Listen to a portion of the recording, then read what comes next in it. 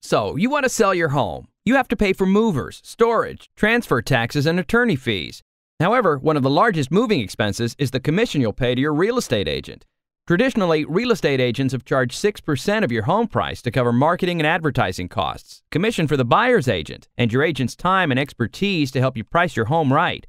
But why aren't the fees the same across the board? Does it cost more time and money to sell a $1 million home than it does for a $500,000 home?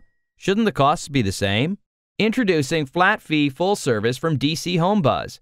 We've listened to you, the consumer, and figured out a way to best leverage technology and our marketing costs to provide you with the best services for a flat fee of $9,900.